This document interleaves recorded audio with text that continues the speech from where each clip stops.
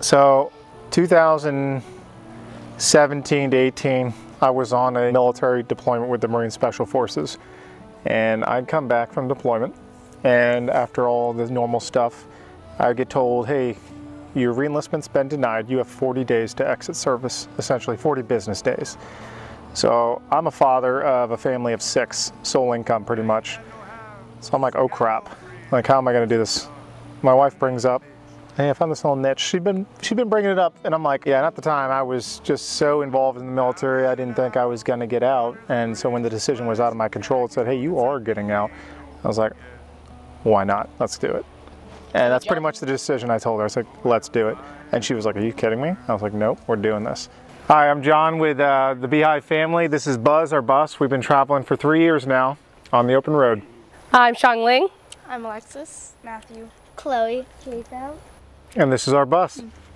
Hey, welcome to Buzz the Bus. This is our forwardmost room, kind of our hosting area, kids area, dinette area that leads into our kitchen. All of our kids have their own little space here. They all open up independently so that they can store their personal items right inside here. Additionally, we built in storage in their seats, so if they got big items, they can just drop it right down inside here, and they've got this entire seat as well as the depth to get inside it. And then furthermore, this desk completely will drop down level with these seats, as well as this side. And I have a piece of board that rides along these rails in conjunction with these and onward to these that I lay down, and it becomes a huge guest bed to sleep on. So we haven't had to use it yet, but it's there for design necessity. Right here on the bottom, we use the wheel wells. For the boys' side, we've got a whole bunch of Legos and other like military toys and things like that. On the ladies' side, they've got their Barbie houses and other games they like to play with. Furthermore, all the kids have 2 storage baskets each. So like my son Matthew's got that Boy Scout handbook in there, and just tons of storage. I wanted them to have their own space as well as their own lighting, so if they wanted to come up here at any time, they could do that. A little closer to the entryway, we've got what we call the green. This is usually things that are actively used every day, so drills, the bits, my workout bands, battery charging unit, all these storage. Behind there, got all your sunblock, your hand sanitizer, butane, any little bits of storage that we use, like I said, on the daily. So this is my kitchen, our kitchen. Besides me, everybody else cooks, so it's constantly a mess, so there's no judgment. The first part of our kitchen on this side is our desk. I use it for our video editing. The kids use it for homeschooling. Johnny uses it for homeschooling. I usually sit here more than he does. Underneath it, I have a majority of my apothecary and a lot of dried herbs underneath. I also built this bench recently. It holds my induction cooktop stovetop. It's an extra stovetop. We have a burn box that's in there, and then my dehydrator and vacuum seal for all my herbs and processing of food. In addition to our home office area, we have these home-based radio station for the kids. A lot of people see our kids at schoolie events, whatever event we show up to, and they always have a radio on them. This allows us to call them back whenever we need. So this is one of Jacob's little radios, and then we have bigger ones that are the adult radios. So that's a really good addition that we had. I definitely highly recommend that to schoolie families, for sure. The next section that we have is kind of like a baking kids area. Right now, Chloe's baking a cake. I built this little container, I guess you'd say, or shelving over top of the convection oven so that we could hold our coffee items, our sugars, and our maple syrup and honeys. So in this cabinet is mostly for the kids. Actually, the top drawer is my tea drawer. So I have a lot of our dried herbs and teas in here. We have the kids' snacks, apples, and then the majority of our vegetables and produce. And then this one holds a lot of our jars for storing. And then the last one is their snacks / cereals. And we have to keep a bungee because it's bus living and it's never even. So that completes that part. Above that is our pantry as well. I have a lot of dried items stored in here. Snacks and things for the kids. pastas and more baking items. I built this rack that goes above the refrigerator to host and hold more of my infusions and shrubs and drink mixes. And then we have our breads and stuff stored on top of our refrigerator and our pull-out pantry shelf. So this summer we did a lot of canning and preserving of our summer harvest with our friends up in Vermont. So I have pork that's ground and canned here. I have a lot of pickled items, sauces, and dehydrated items as well. And then of course store-bought items that you need just in general. And then the refrigerator's an apartment-sized fridge with the freezer on the bottom.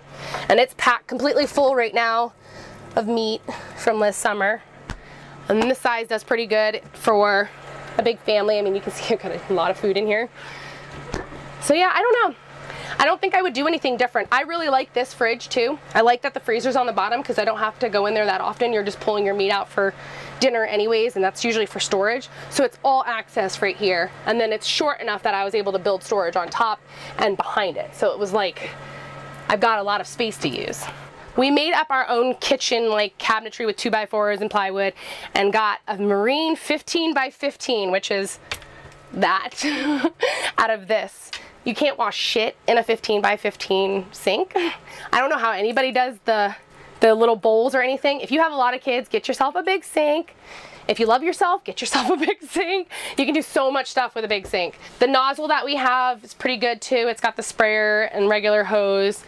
We built it off so that we could have storage on the back. A bamboo drying rack. We had a metal one. It sucked. The bamboo one is awesome. It holds everything really well, and it can travel like this with it loaded with dishes. My husband and daughter, oldest daughter, they built this with the pieces from the other rack. They just screwed a piece of plexi on there, sealed it up, and then attached these other racks so that it could hang. Generally, we have water, herbal infused water sitting out. We used to have a little water fountain spigot that had like another water filter to it, and it just was in the way, so we took it out. So the sink's really good. We have a pull-out drawer underneath that holds the majority of our cleaning supplies. And we have these leaves that go into the sink and allow me to have extra space. There's another one on this side that's bigger, if I can get it out.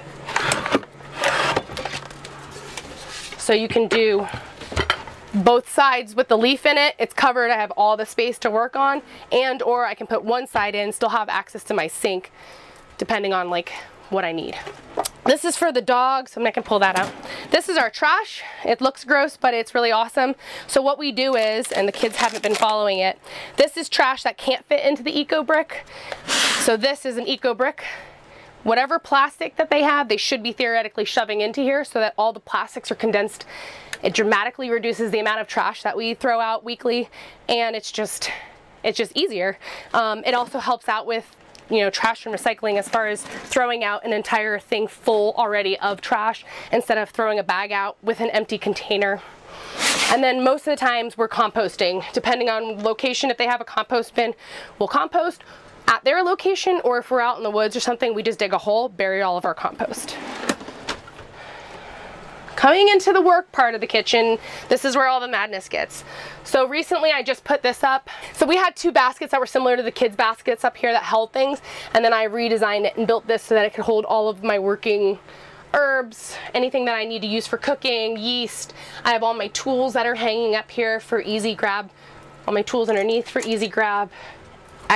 Easy access herbs, whatever things are quick for kitchen cooking. And then again, same thing down here, there, and here.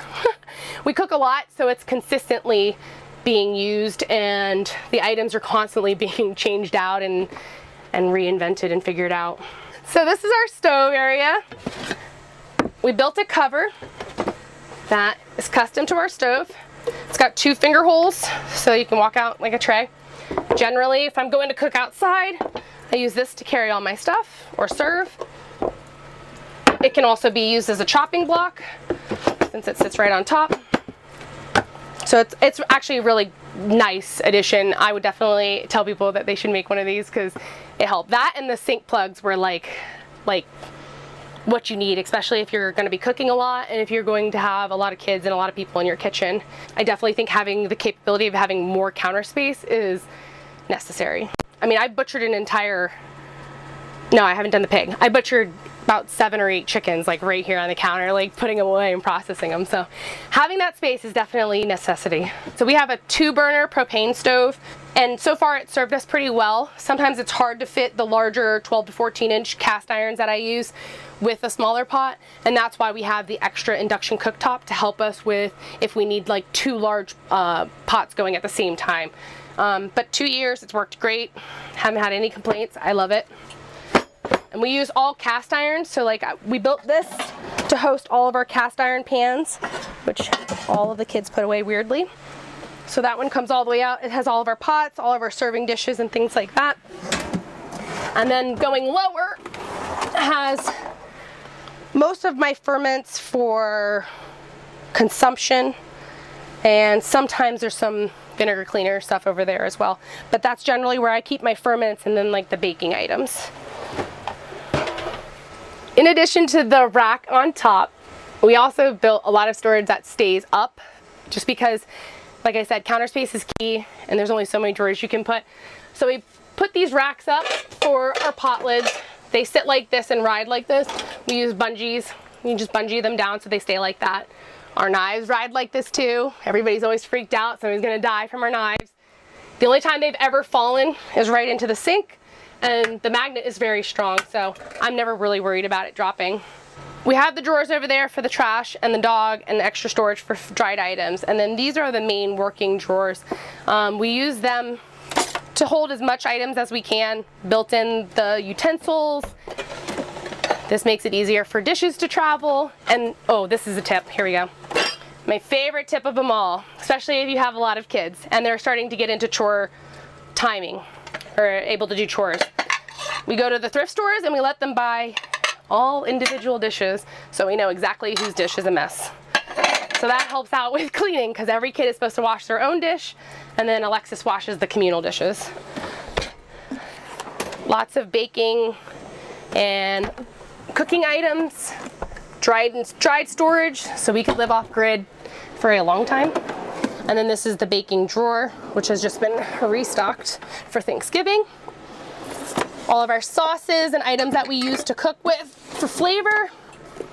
And then these ones are both storage for tools that we use. So like I have a KitchenAid mix meat grinder for when I process meats.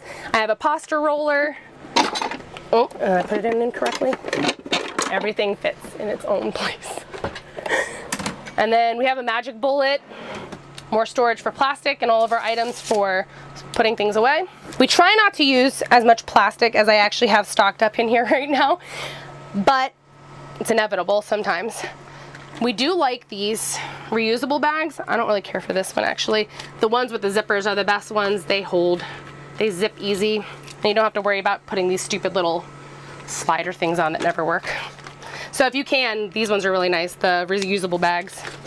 So the door opens up as one door. You can see we drilled a hole in it to run a power strip. This side loading port is for a TV DVD that's built into the TV, so we had to find a way to make that work, and that's how we did. Additionally, these are just magnetized on the top and on the bottom, and then on the side wall. So instead of having a bunch of hinges that I knew kids would absolutely break over time, just went with magnetism. This has a little hook on the back so that as you close it, it will join, and it's shut for the day. Another part about the kids' areas is I wanted them to be comfortable. Growing up in a large family, 11 kids in my own family growing up, I wanted personal space. So one thing we dropped in was 2 3-prong outlets with 2 USB ports dedicated to just that kid. They've got unique shelves in their bed built to them, as well as basket placements. We went with these movable lights because it just helps them in their bed, wherever they're most comfortable at, doing a project or reading at night. Each kid has their own 10-inch fan, adjustable, so that they can get a nice airflow while they sleep, because although we don't have AC, well we do, and it gets ridiculously cold in here when we're plugged up, but the moving air has been the most awesome asset. Additionally, gas props for the kids so that when they go to do their clothes, that half opens up if they need to get from there, or they go into here for that half.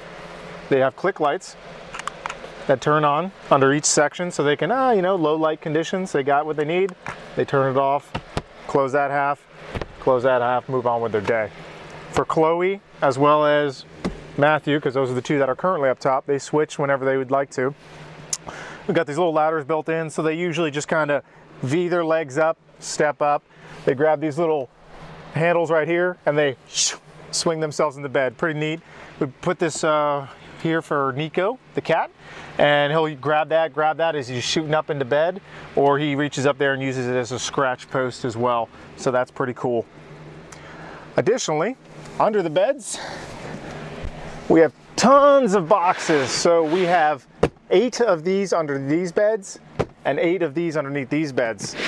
They're labeled, so this one's Alexis's, but throughout them all, we have business boxes with equipment we still use for basic office supplies, arts and crafts, ones for each kids, extra blankets and jackets, and just things that normally can be tucked away that we pull out for use every once in a while.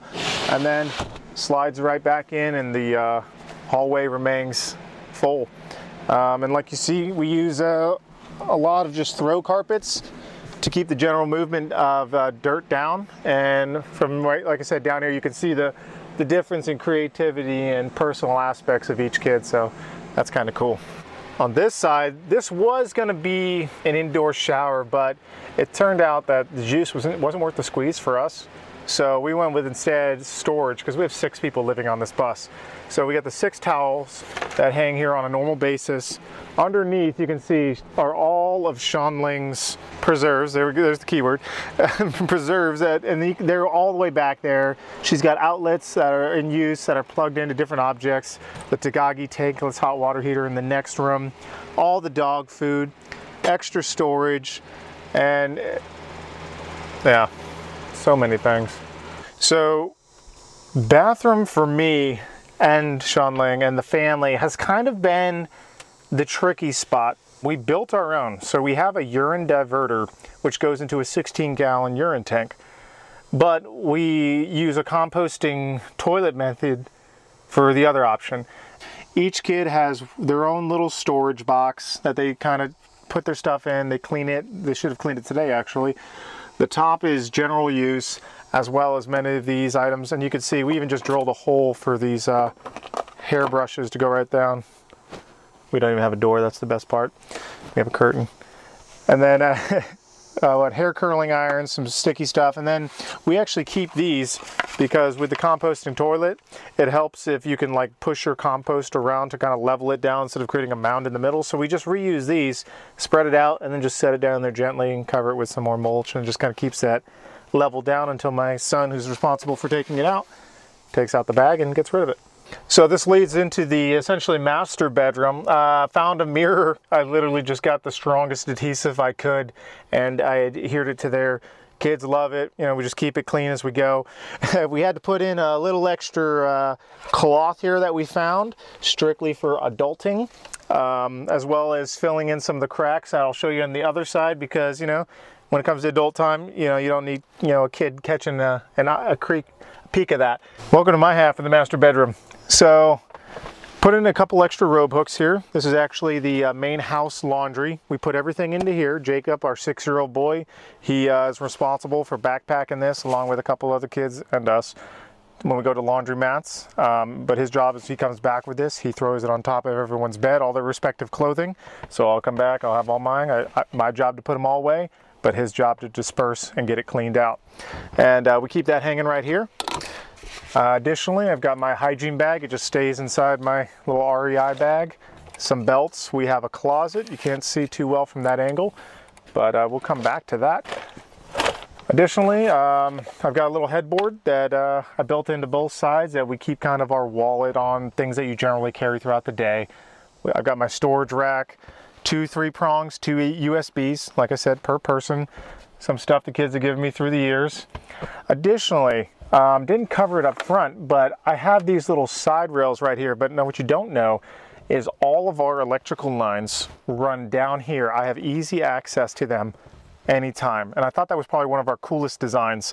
Although we came in late with it, it turned out to be one of the most beneficial things, because if I have any electrical problems, I can access every wire. Like, it's not under floors, it's not in walls. So that's something I'd recommend if you're able to do. If not, hey, do your thing and make it work. Additionally, Sean Ling and I have 10-inch fans just like the kids that blow right onto our beds. Storage boxes, foot storage, speakers, MacBook, and a little pull up onto the bed work platform. And we've got the Xbox 360 here, but most of the time it's used just for a DVD we might get from a Redbox or something. This is permanently mounted TV and a mini window shaker here that is for, I think, 300 square feet, which is just about the size of this bus cumulatively, and it will ice this bus down. So yeah, furthermore, we keep our shoes tucked up here right against the side walls of one of the two 100-gallon tanks on each side. So we carry approximately 200 gallons topped off, which is massive comparative to a lot of people. So our ability to boondock with a water supply is way up there. We also have this bifold, extra dress shoes or boots, you know, like we just went to the wedding last week. So it's great just to be able to flip that up, grab some dress shoes, and get on with your day. Oh, that's what it is. Again, another fire extinguisher. So if you notice, we've got one up front, one in the back, another one all the way to the front, just because, you know, you don't play around with fire. Not in a space that's built out of wood and encased in metal, right? The biggest question that we get is why we sleep separate. I did a tour on our Instagram the other day, and I think 8 people asked us why we sleep separate. Do we still get busy? Are we happy in our marriage? Lots of different questions. So we have separate beds, but underneath his bed is this leaf. This is the same leaf that goes up to the front section if we want to put a guest bed up front. This also fills into this bed too. So we can put our mattresses together, or we put a bunch of pillows in here, and the kids and us, we all just cuddle in here for movie nights. So flipping to the other side of the master bedroom, this is the door, which has a bunch of storage. These aren't alcohols, they're all infused. Actually, I lied. Some of them are infused alcohol, like this is grapefruit infused vodka. I think I have some moonshine, yarrow, like a bunch of different things that are in work / tinctures that are being used, all the different medicinal herbal things that I can make have been made. And then they store and basically live back here. This is usually the finished products. This is our Tagagi tankless hot water heater. This is our command switch for our WineGuard 4G LTE, which we haven't hooked up fully yet, but that's our dish on top. We're looking into that. We've got our Surge Guard power, which comes right in. Powers our AC panel, powers our AC to DC panel right here. And we've got our inverter charger, which goes down to our battery bank below. 24-volt system, 400 amps, 10 hours. Yeah, so pretty hefty. All right, so like I mentioned, I am studying to be an herbalist, and I'm also studying permaculture practices and learning a lot more about gardening and herbalism in general.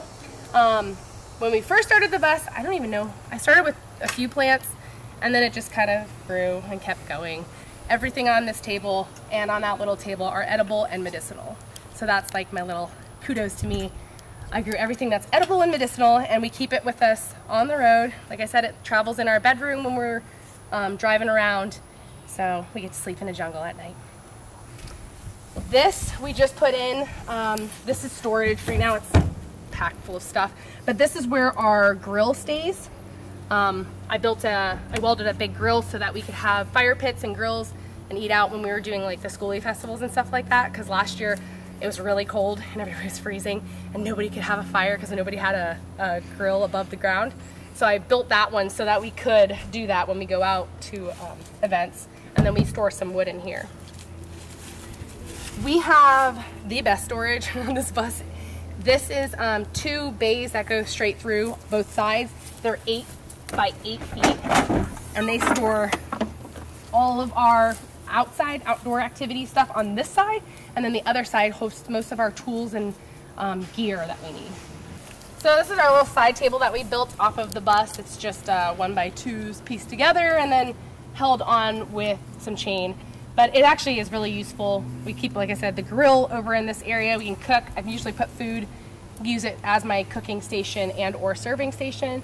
Right now, because we're in Florida, all of our plants are off the ground because I don't want ants and I don't want too many of the Florida bugs in here.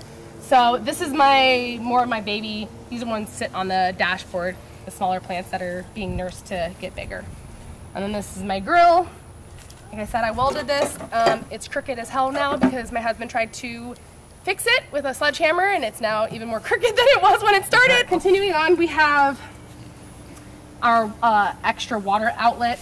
So that's a gravity-fed outlet for our 200-gallon fresh water delivery. So kids can come out over here anytime, get a fresh drink of water. We can water the dog, water plants if we don't have any other needs, better water to use for that. We cut off some PVC just to hang our fishing poles, just like that. And they ride like this. Made a notch or two where necessary for some of them, and then we just strap it down with 2 little cleats up top, and it rides clean like that. So you can see we got the platform up top. We do have a reverse camera. We got to kind of put together, point it up right now to get some of the fog out of it. We've been known to get some humidity inside the lens. I also had a small satellite dish that I used to hook onto there for cable. We've upgraded since, but I haven't found a need to pull it off to remove it, which makes a hole. So I'm just gonna leave it there, we'll see what happens. This is a bike rack that's actually built for like a small car, 4-door sedan. And we found that if I mounted it onto this lip, pipe clamped it up there, it's held, 4 bikes for going on 3 years of travel now.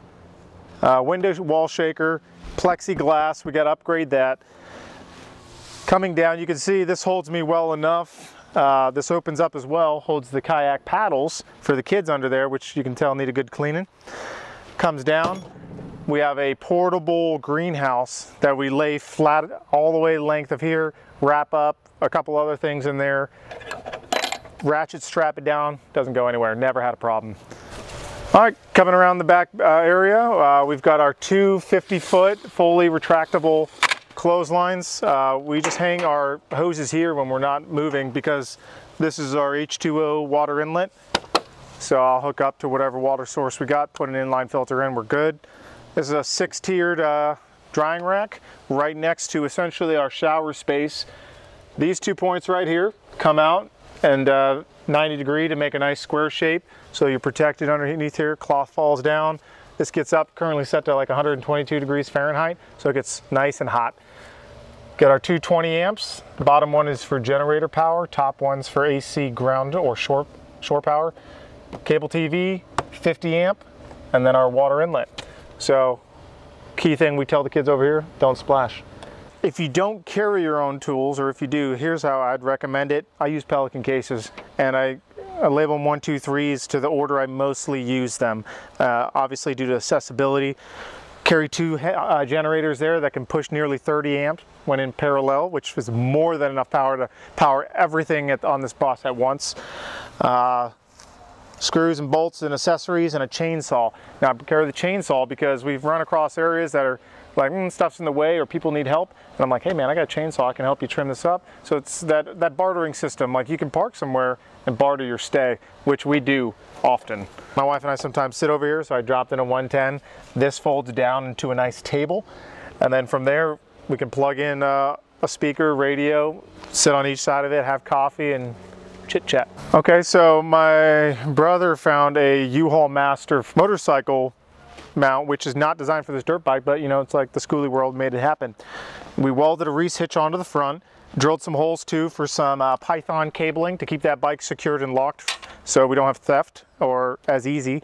And yeah, this is what we've been teaching the kids, how to learn how to ride a motorcycle. If you can have a plan, but also there are so many opportunities out there for work camping, for work, for parking, for trading, like there's so many opportunities out there. If you can, and if you really want to do this lifestyle, like I'm telling you, go for it. It's been so healing and so relaxing and enjoyable for our family to spend so much quality time together. I have a stipend from Veteran Affairs Administration for my time in service as a service disabled veteran. That is super helpful in this lifestyle. You can ask anybody. On top of that, to help knock down the debt that we've accrued through the years, like I feel most people have in their young adult lives, I started my own LLC and I do government contracts on the side. And me, I don't work. I stay at home as a stay-at-home mom, work-at-home mom. So if you want to find us, our Instagram is The Beehive Family. We're also on YouTube as The Beehive Family, and that's spelt like that. The Beehive Family. Thank you for coming and seeing our bus and visiting with us. And I've got to cook dinner, so yeah. Bye. Yeah.